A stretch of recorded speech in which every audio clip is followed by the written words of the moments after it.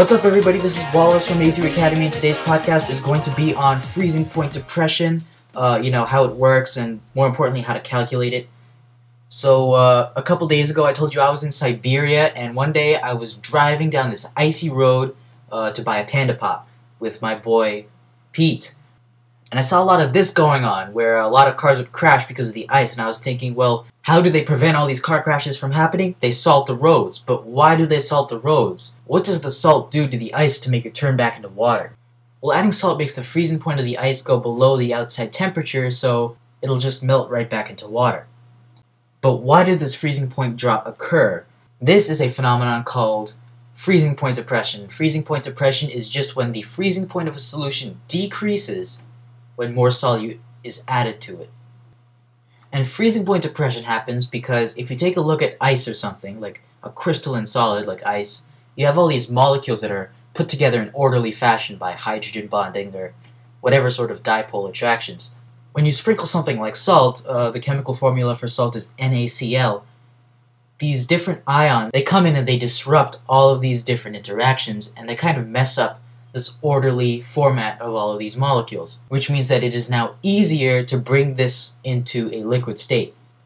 And that's when the freezing point drops. So you might be asking, how much does this freezing point drop depending on how much solute you put in? Well, the answer is this much. Alright, that's a bit complicated, but this equation was formulated in 2010 to account for the fact that no solution is an ideal solution. Just like we stated in our ideal gas video, no gas is an ideal gas, but we treat them that way because it's so much easier to calculate when we consider every single gas to be an ideal gas. So the same thing goes for solutions. No solution is ideal solution, but it's a lot easier to calculate the properties of a solution when we pretend that all solutions are ideal solutions.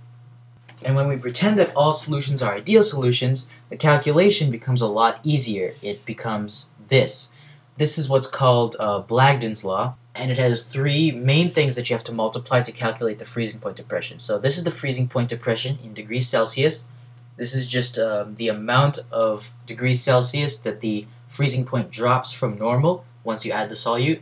We have this K sub F, which is the cryoscopic constant in kilograms degrees Celsius per mole.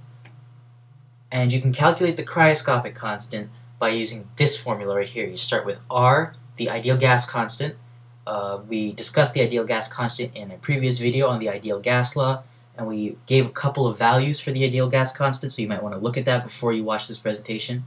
Then we multiply that by the molar mass of the solvent, which is normally measured in grams per mole. Then we multiply that by the normal freezing point of the solvent squared.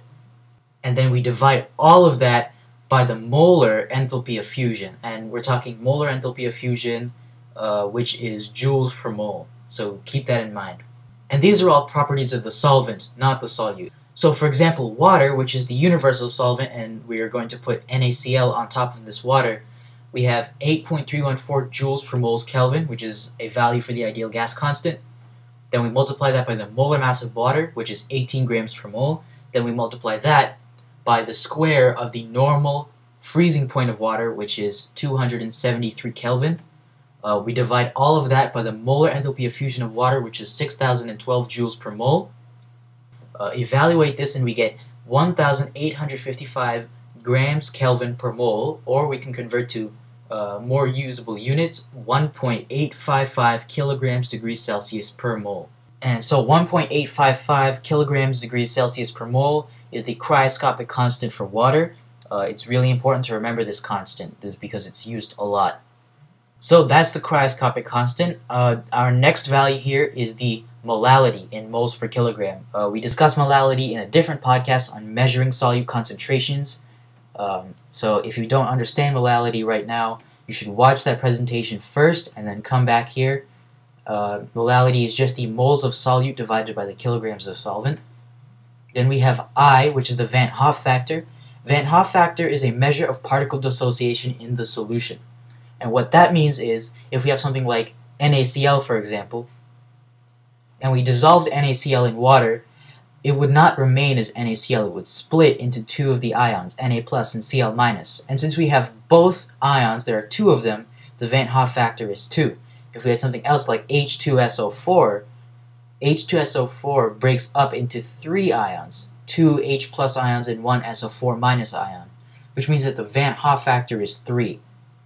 If we had something like O2, O2 is a molecular compound, which means that the Van Hoff factor is 1. It doesn't break apart in water. So only ionic compounds will break apart in water and have a Van Hoff factor greater than 1. So that's the Van Hoff factor, and that's Blagden's law. So now that you know Blagden's law, let's take a look at a problem.